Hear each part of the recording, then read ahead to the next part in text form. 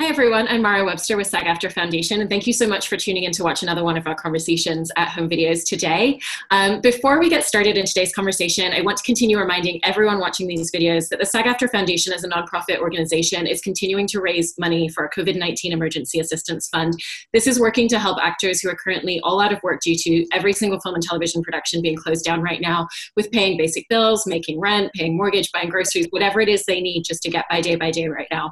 So please check out the details below this video and consider supporting if you're able to in any way. Today we're incredibly fortunate to be joined by the wonderful Kayli Carter, who's currently starring in Mrs. America, which is my new favorite binge obsession. And I've enjoyed watching it so much. And I wanted to just kind of start by asking you a little bit about your quarantine experience. I hear that you've been doing a lot of baking, and I was curious if you've had any particular victories or new skills that you've learned. A lot of cooking, a lot of baking. It's something I enjoy anyway, so it's a great excuse to be doing it more in this time, or to tweak recipes that we have and that we want to make better. There's like a chocolate chip recipe that every time we make it, we shift a little something, and I think nearing recipe like the peak of perfection. So that makes me happy.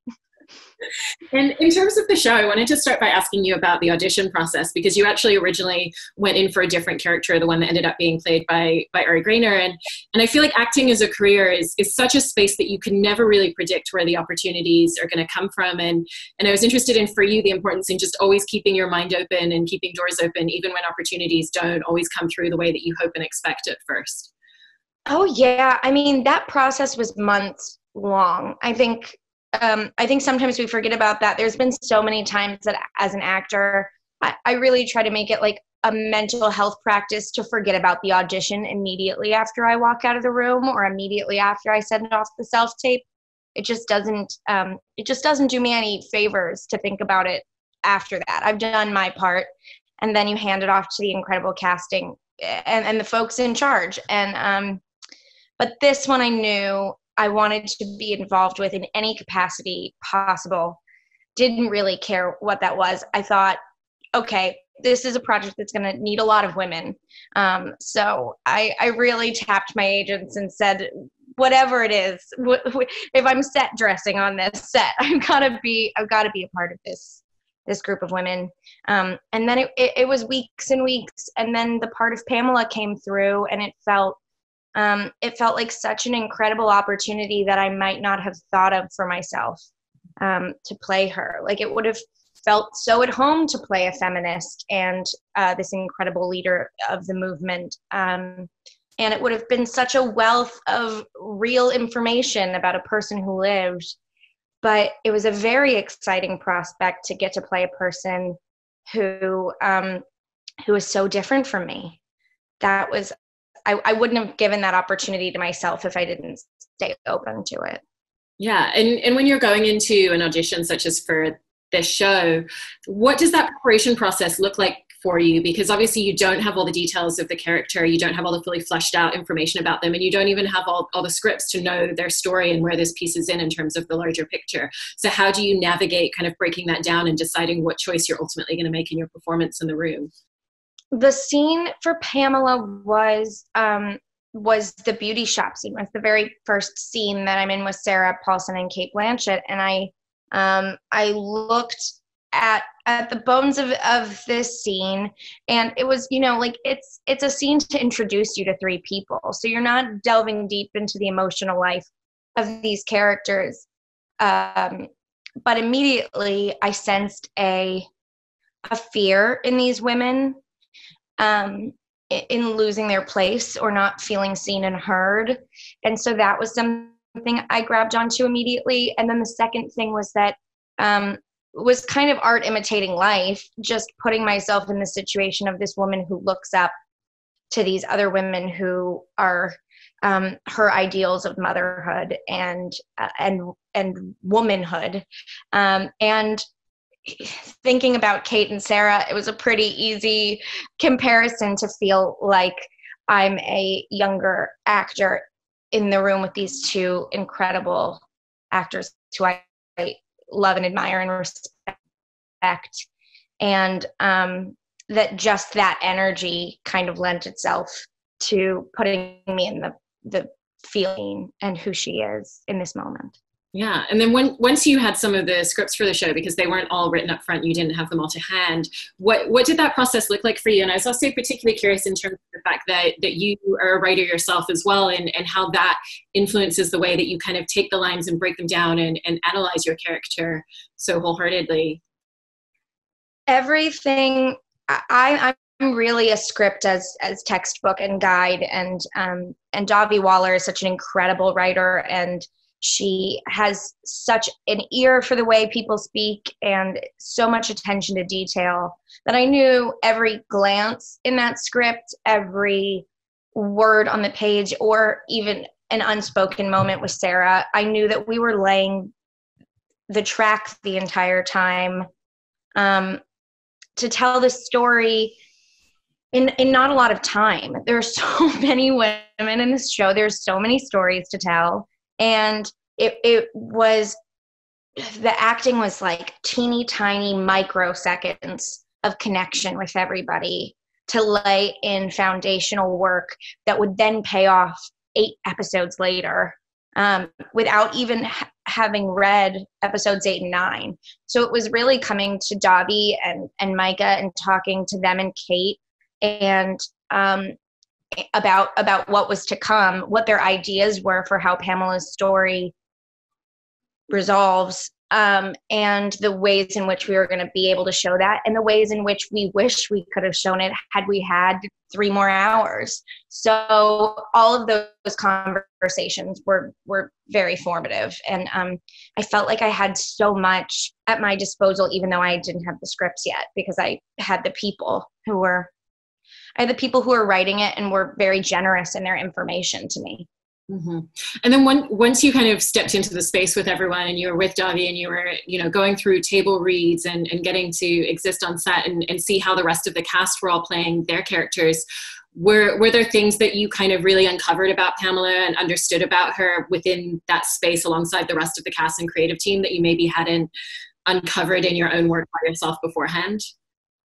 Oh yeah. I mean, I told Sarah this the other day that I think I found Pamela when I met Alice. Like when I saw what Sarah was bringing into the room, and I saw the ways in which they were going to be linked, that really made the difference for how I chose to play her.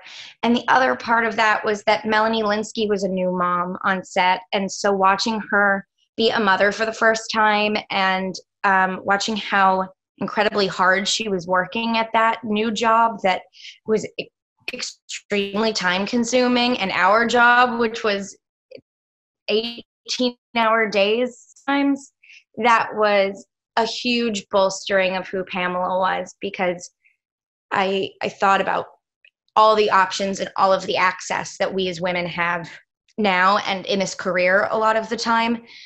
Melanie has a supportive partner, and Pamela's husband is not, and all of those differences really helped shape who she became. Yeah, I loved so much when I heard that Melanie Linsky was on set with her baby, and that was part of the experience. And I wanted to ask you about that, because I think that sets in general are not always a space that have that sort of environment and can be family friendly for people to bring their kids in that easily. And I think we're seeing it right now with the fact that childcare and work have suddenly become one thing. And I was interested in the way that kind of really spoke to the overall environment of how this set was, and what some of the unique aspects of working on this show were from that. Yeah, it's really the group of women, and the women who were in charge making all of that possible. Tracy Ullman's dog was running around, and her grandson came through, and Melanie's beautiful baby was around, and we all couldn't get enough of her. And it did feel like such a collective energy of what can we do, how can we help. Kate was working unbelievably long days and still telling us I gotta wake up with the kids in the morning. So watching all of them was a huge honor and an opportunity to feel as though these are women who have maintained such incredible careers and have done it while not compromising who they are as as mothers. And I do hope to someday do that job. And I want to be able to still do my job and be myself fully. So I loved watching them do that. It was a very supportive set, and we all were not from Toronto, and that's where we were shooting. So there were a lot of nights spent in the lobby bar together. We were loud and we did not blend in. Did that really lend itself to then when you were on set and you were filming together, just the fact that you were all on location and you were kind of in this ecosystem that was created just for making the show, and how did that really help you in terms of your performance? Well, I think all of us were a little jealous that we didn't get more to do with the feminists, and we got very worried that maybe they were having more fun than us, just because of the nature of what we were showing is these women who it's sort of like there's a public-facing perception, and then there's a home life or a domestic perception. And so all of those teas and luncheons and things that we were filming were a person putting a presentation on top of themselves, and the feminists were, sitting cross-legged with cigarettes and music going, and we were like, they're definitely having more fun than we are. All of our legs are crossed, so we must not be having a good time. But there was a lot more commingling of us off of set than there was on, and so I think that carried over into everything. It just had to. And then it was so much more fun after having had drinks with Margot to do a scene with her. I felt I probably would have been in a totally different headspace coming to act with Margot Martindale if I hadn't already been cracking up with her. So this is remarkable. And in terms of, the two strands of storytelling that we see with the Phyllis Schlafly group and with the Gloria Steinem group, I was interested to kind of know how much you really paid attention to that storyline, or how much it informed what you were doing and the way that you were thinking about your character and this group of women, because they're very much kind of there balancing out the two different perspectives from each other. Well, it was very important to know all of the historic information and the timeline of what was happening politically for them. I mean, that was extremely necessary because these women in Phyllis Schlafly's anti-ERA group, they were women who were not politically savvy. They were not motivated. Some of them did not vote until Phyllis got them voting. And then all of a sudden, for them to come together and form a grassroots movement that was able to pull, 15,000 people of their cause to a town where a convention was happening with support from the White House and money from the White House that had 20,000 people. I mean, it was a group of women in Phyllis's house. It was a small coalition of people that then turned out a mailing list of 40,000. And so those women had to be extremely happening feminist side of the argument. Fortunately, the information that they were getting was all through Phyllis as a source, because she was the only one who was politically involved before then. So it really speaks to the power, what motivate people to get involved. And they certainly were motivated by feeling a loss, and that's what they were operating from. I mean, it's so amazing the amount of information that the show is able to convey using these characters as a vehicle, and even just the way that you're talking about it and having all these facts and statistics to hand as well at this point. And I know that you've mentioned previously how, your education in Florida didn't really teach you anything about this movement. I know my education in England, we never heard about any of this. And just kind of given with that in mind, what was your process for researching and finding that information? Because there is so much information out there, but you really have to kind of go through a lot to find what's going to be useful in terms of your character and their place in this story. So how did you set about that monumental task?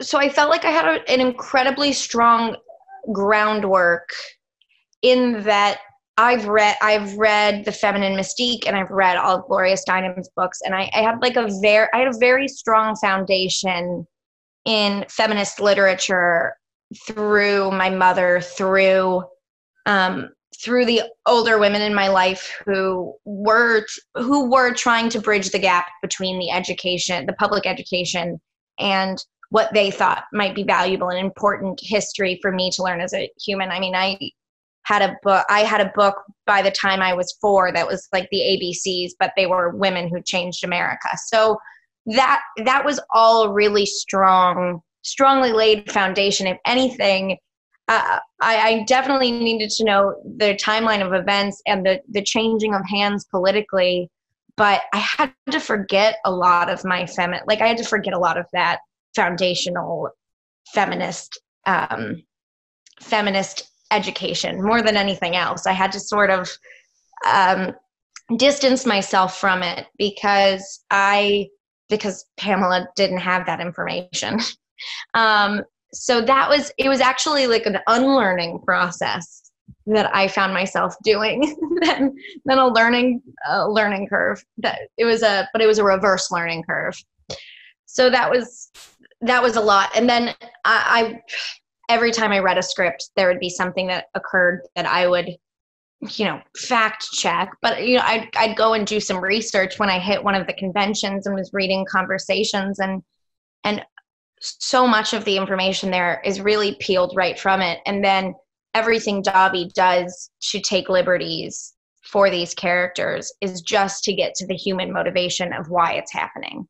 But all of the conventions, all of that, I found myself going on many like late night rabbit holes down Google. So.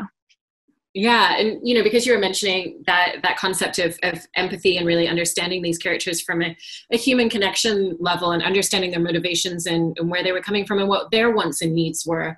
I was interested if that was something that you all talked about together on set amongst the cast and amongst the creative team, because, I think so often when we see characters like Phyllis and like this whole group of women, including Pamela, portrayed, we see them as very one-dimensional and everything feels very black and white, but the show so successfully captures that gray area and nuance and really makes them such layered humans. And so I was interested if that was a really conscious choice that you were all thinking about throughout the process of making the show.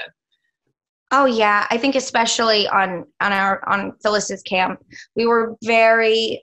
we felt tasked with the responsibility to not judge these women, and because it just wouldn't have been possible.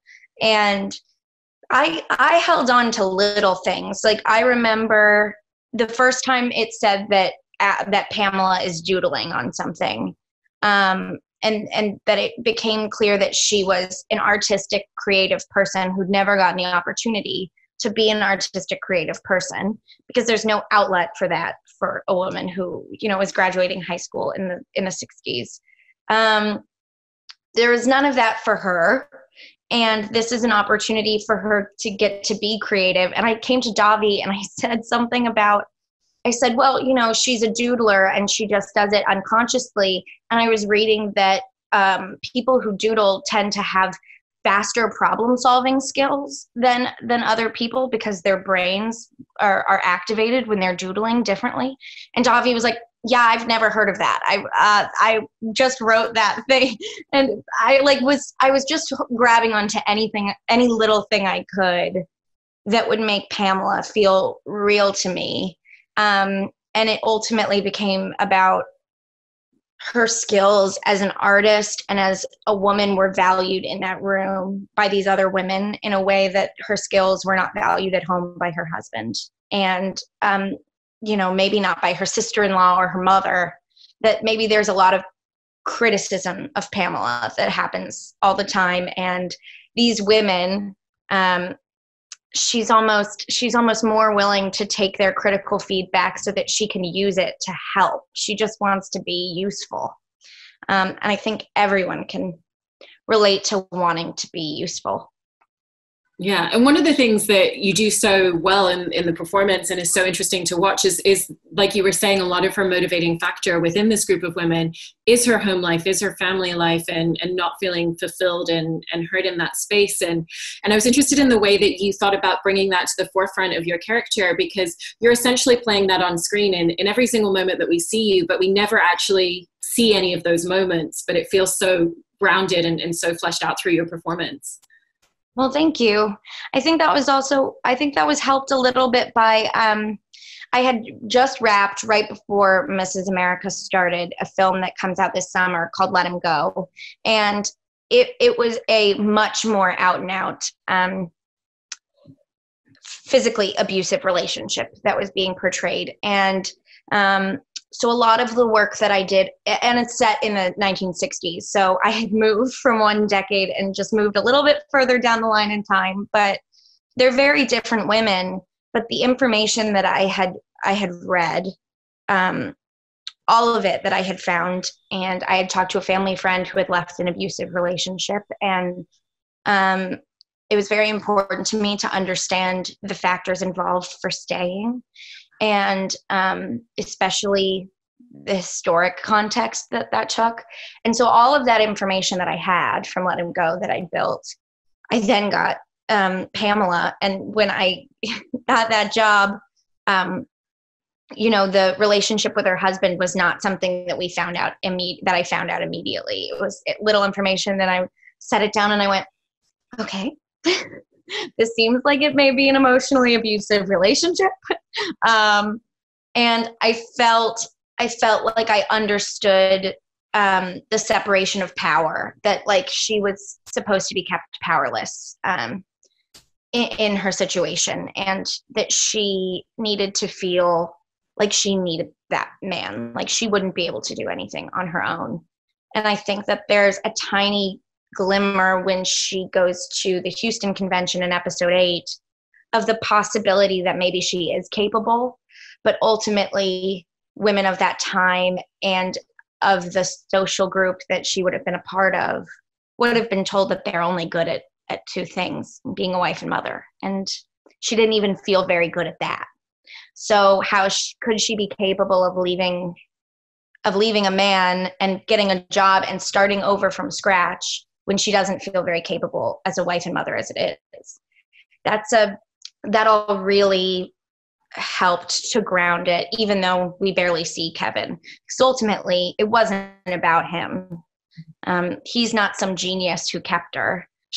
There were factors going on within herself that she just couldn't overcome.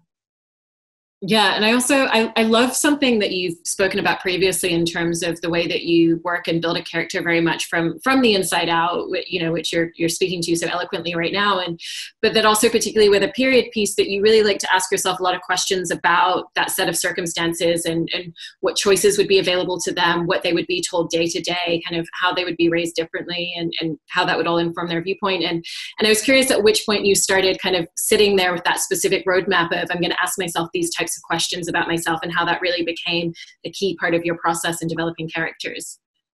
I'm always a person who sits down and immediately finds in the script, as I get them, everything that I say about myself, everything that other people say about her, and all of the facts. Just every piece of information that I could actually, that is black and white in the script.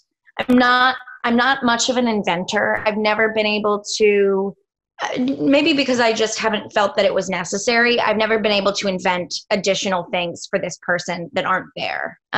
It's more of an imagining of, okay, if this is what is said about her mother, then these other things are probably true about her upbringing. So you have to start asking those questions pretty immediately. And a lot of that is socioeconomic. I could immediately tap into the fact that Pamela was also a little bit underneath the socioeconomic level of Phyllis and Alice. And there is this keeping up with the Joneses that she's trying to do for herself. There's a little bit of, well, if I try to look like them, like a lot of her outfits, being our costume designer is so brilliant, but a lot of the conversations that we had are, how do we show Pamela in her various of children? Like, how do we taking care of herself and when she's not? And how do we show a sort of evolution of her trying to dress like these women, but not having the means to, or trying to show up looking just as ritzy as them and not being able to. So the costuming also felt like it was such an immediate flag into who she was. Yeah, and there's such a unique aspect in terms of this show as well, because there's so many time jumps between episodes, and we really see such a rich passing of time. And for you, in terms of your work in this character, how would you navigate that space and think about how much you wanted to create for yourself, even just in your own imagination, about what her journey would have been between each of the moments where we see her? Because sometimes it's a full year has passed, she's had another child, and so much has changed in her life since. It was very much keeping track of the children. We did have to sort of post-it note and tally, like, how many kids does Pamela have in the start of this episode? Is she pregnant again? It was like very important to me to track the pregnancies, and keep that secret for myself in an episode. If I knew that in the next episode it was going to be a time jump and Pamela was going to have a kid, then that it meant that in this scene she was pregnant, and she knew that. Did she know she was pregnant? Did she not? That information felt very important to me. And what goes along with a woman being pregnant and in a fight that feels very emotional and visceral to her, in a fight that she believes is for her daughter. That was very important.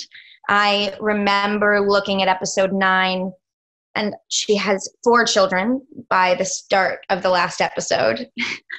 And that's in less than a decade. She has 4 children. And so it was very important to me, because the spacing meant that during episode 8, Pamela would be pregnant again. And that became the guiding principle of crafting that entire episode's performance was, oh no, she's pregnant again. That was it. And I wanted to ask you about, working on this show where it's not just the cast, it really is kind of transcending to this amazing group of women behind the camera. You have Kate Blanchett as an executive producer, and you have the most incredible directors like Janixa Bravo and Alma Sante and Anna Boden working on it. And since you've spoken in the past about how, you constantly have aspirations beyond acting in the industry and interest in fields in directing and producing, kind of how this was a really unique opportunity for you to learn, and how you really moved around the space and just paid attention to certain details, to just take it all in day to day. I'm always taking it all in. I'm always asking questions. I've made that kind of a rule for myself that no matter what set I step on, it's very easy to feel like you're the lowest man on the totem pole in a cast like this. It's very easy to feel like, oh my God, look at the years of experience. Look at the ability in this room. Maybe I do not belong here. But it has been a very important thing to me to ground myself in the acceptance that I would not be in that room if I was not supposed to be. And so every time I'm in one of those rooms, I'm asking as many questions as possible and not being embarrassed to be curious about it. Because making movies is not something anybody knows how to do at birth. And it's something that is a learned skill, and people get better at it with time. And, Kate has become a producer sort of recently in the timeline of her career. She was an actor for most of it. And watching her be a producer was incredibly impactful. And I definitely stole a lot of information from her. Just watching her in the room, just watching her attention to detail, and the fact that she wasn't only concerned with, she had to be obsessed to be playing Phyllis, because there's an unbelievable amount of video and information and the accent and the walk and all of it that she was doing to craft this character was extremely important to her. But it was as important to her as watching the arc of the entire story and making sure that we were really connecting each moment. So that gave me a lot of excitement about being able to do that as well, and I'm looking forward to doing that. Well, I need way more experience, way more film sets my way. Well, I feel like you've been on some pretty great ones so far, and thank you so much for taking time to talk to us about working on the show. I feel like it's a masterclass in acting, watching all of the performances, including yours, so thank you.